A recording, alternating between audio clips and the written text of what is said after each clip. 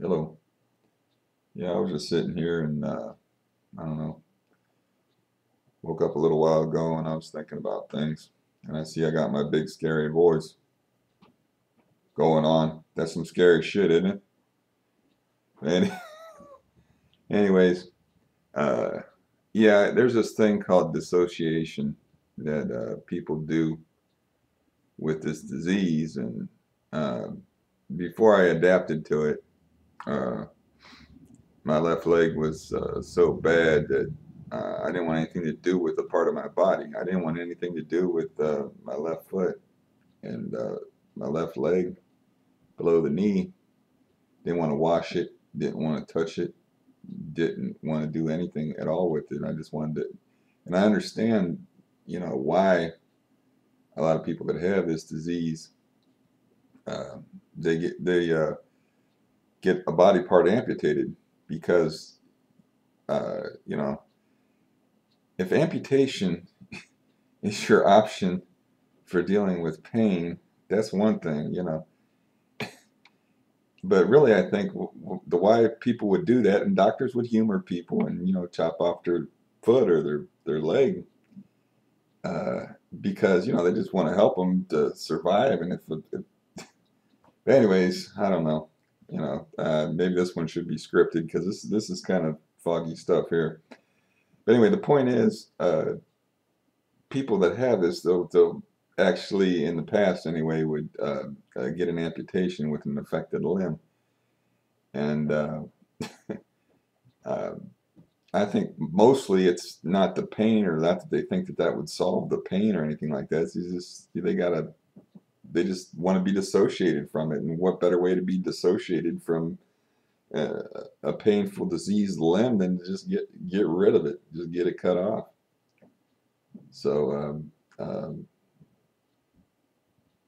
so that's now I was thinking about the way I deal with life, and how I'm such a weirdo and whatever. And I think because I have it throughout my whole body, basically from here down, and chest down, um, like the dissociation thing um, just makes me live in my head. If it was up to me, I wouldn't even eat. I wouldn't eat. I would just live in my head completely because why in the hell would I want to live in my body? Why would I want to live in a body that's torturing? I can't get an amputation from here down, right? I don't think you can. I don't think that works out too good. So that is my amputation. That is my amputation. Is just living in my head, and just a big fuck you to my body. Um, that makes it really hard to take care of your body too. Like you're supposed to. I was looking at a video I made of demography that's in another account, Joe Johnson. I'm like, look at that healthy motherfucker.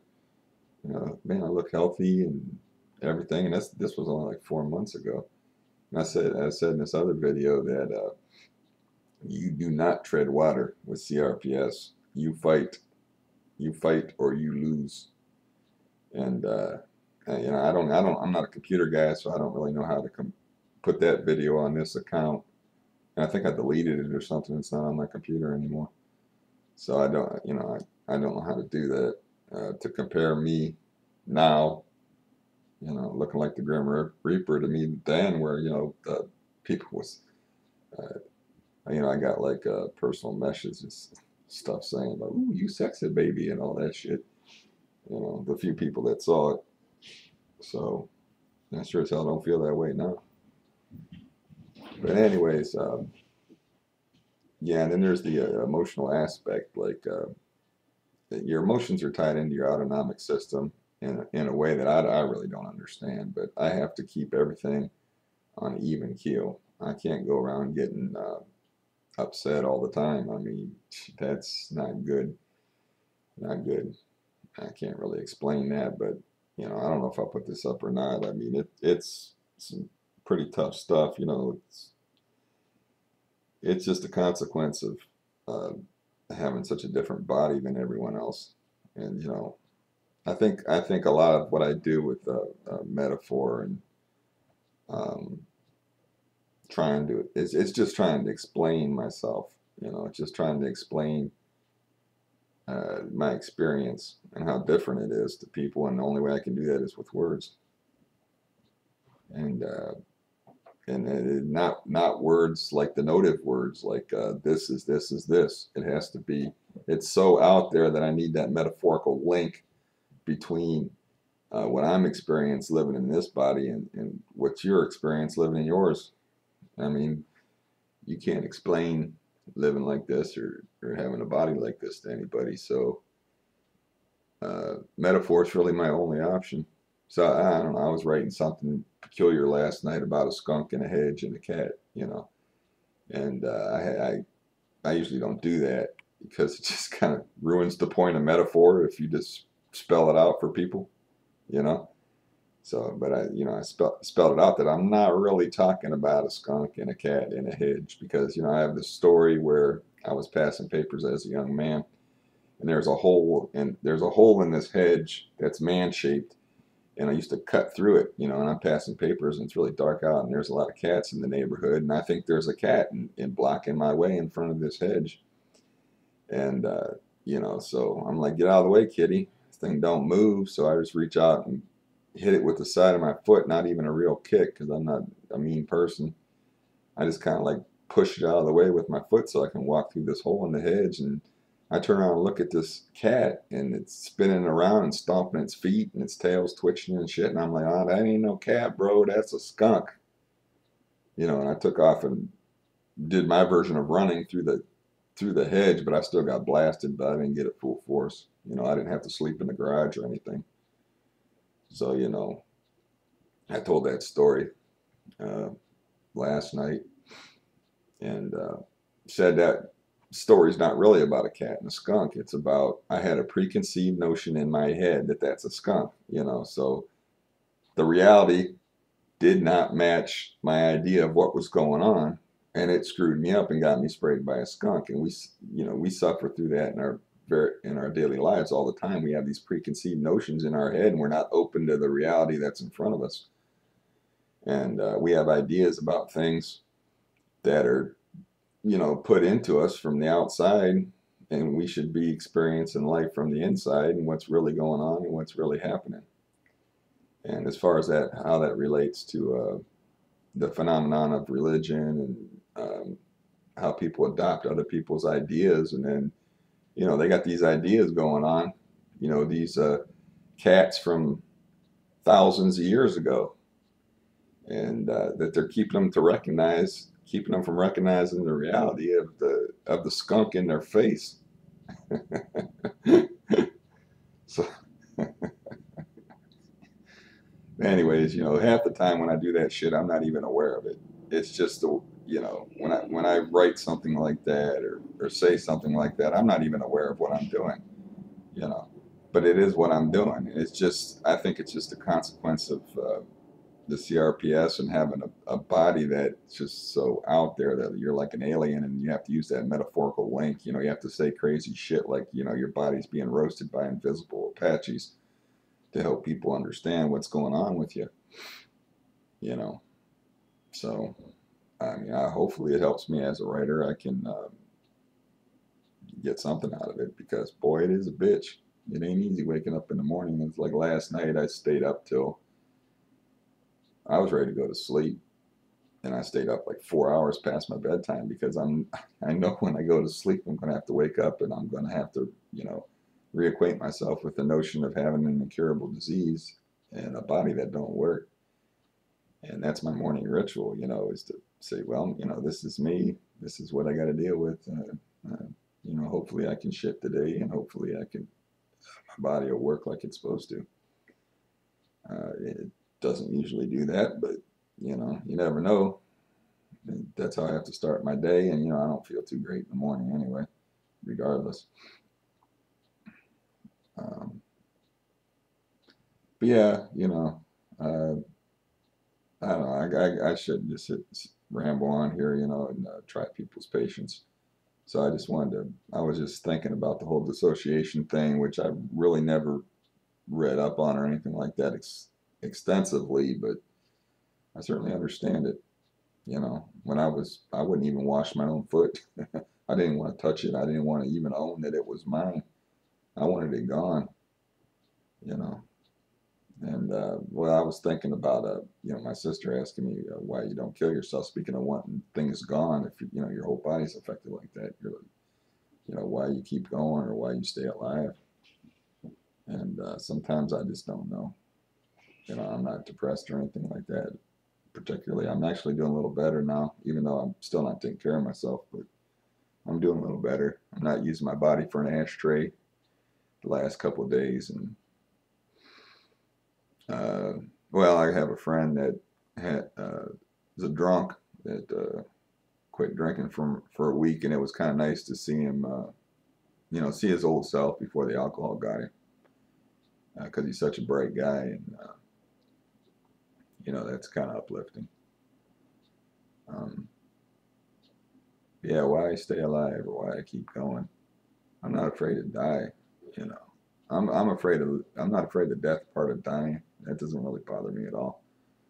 Uh, I don't want to leave things undone, and I don't want to leave people in my life defend for themselves without me. I mean, I guess it's ego. I guess I guess I stay alive because of ego, because I think I'm valuable in some way. You know, like I was saying again, you know, on my daily writings on it on that video is uh, I, if I didn't have a big ego, I'm not going to survive. So, you know, I have to excuse the fact that I'm, you know, somewhat arrogant and have that big ego, because without it, I'm not here. You know,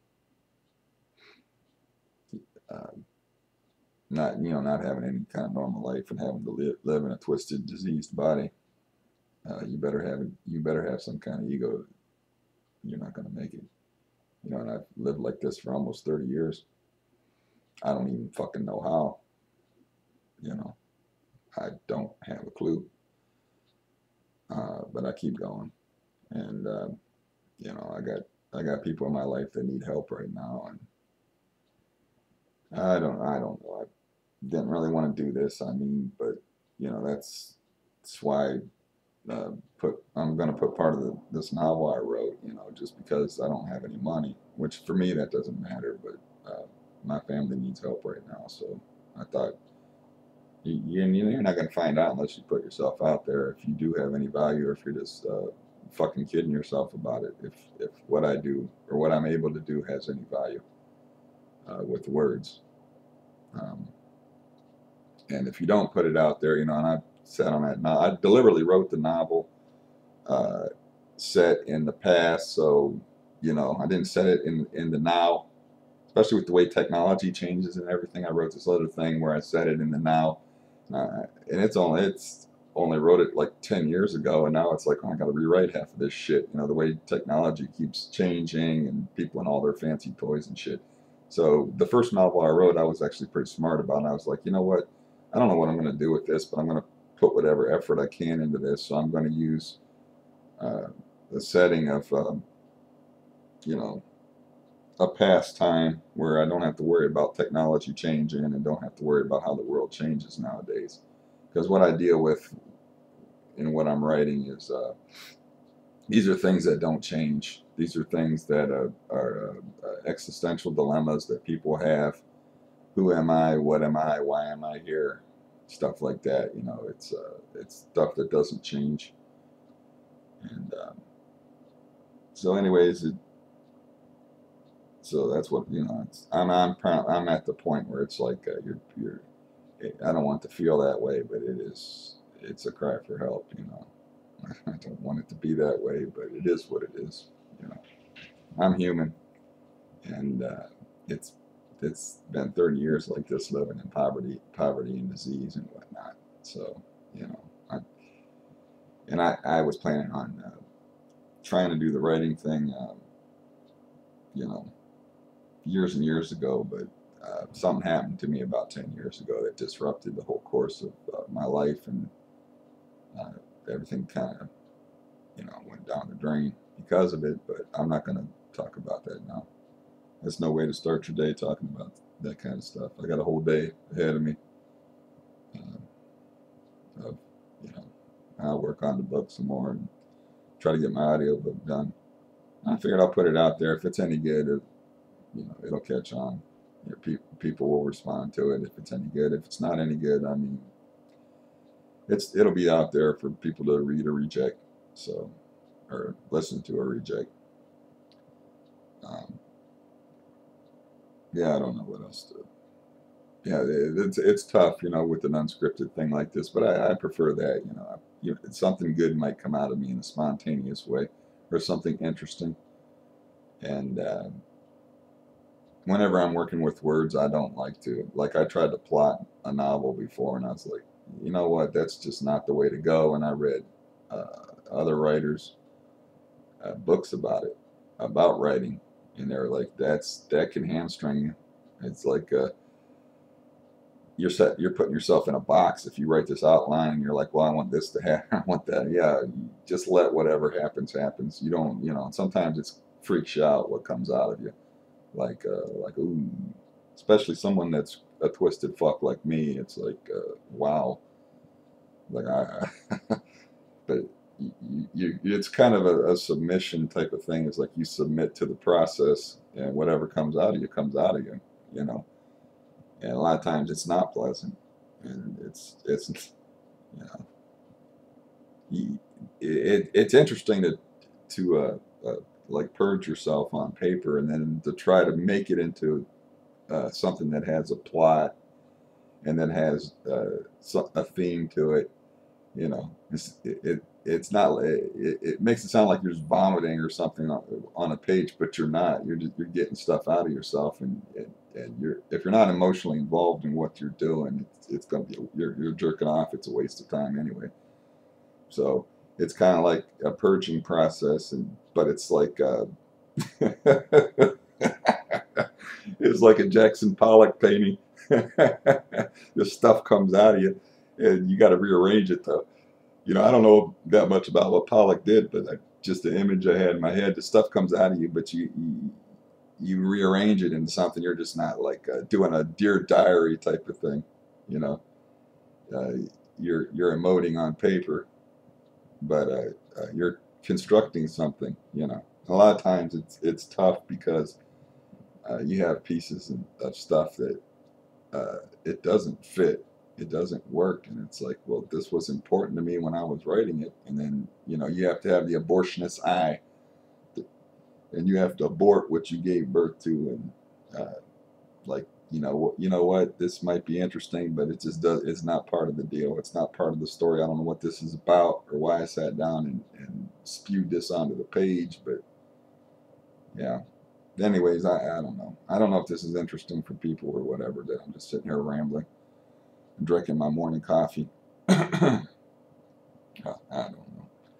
But yeah, I had to read up on a dissociation thing, because that's really why I put this other video on here, or made this video, is I was thinking about the dissociation thing, and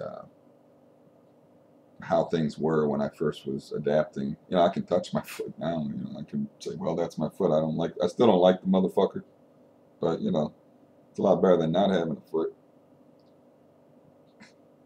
It's so yeah, it's a difficult way for anybody to start their day with these kind of thoughts, and you know, start your day thinking about how you don't want to live in your body. And I'm not aware if we have any options other than living in our bodies. So, if there was another option, download me into a machine, download my consciousness into something that doesn't hurt. 'Cause I'm really actually a pretty content, mellow person. It's just I have a body that tortures me constantly. I mean, I don't know what I would be like now if I had a healthy body. When I had a healthy body, man, I was just a miserable, fucking wretched person. Just a bundle of nerves and insecurity and self-hatred and all that stuff. And I'm not like that now. I just have a tortured, messed up body. But if I have moments or I have days where I'm just, my body's not hurting me too bad and I'm not being tortured, uh, I'm content to just sit and be me. And that's a valuable thing, man. Today's not shaping up too good health-wise, but I can move around and I'll find something to do. Keep myself occupied, and later on I'll try to read. This is helping my voice loosen up a little bit, because whenever I start out the day, man, I get that foghorn thing going on. And it's like, yeah. Yeah, my voice is a little bit more normal now, even just through the course of this video talking. Yeah, that's about 20 minutes of rambling bullshit. I certainly don't. You hung with me for the 20 minutes. Thank you very much. I'll talk to you next time.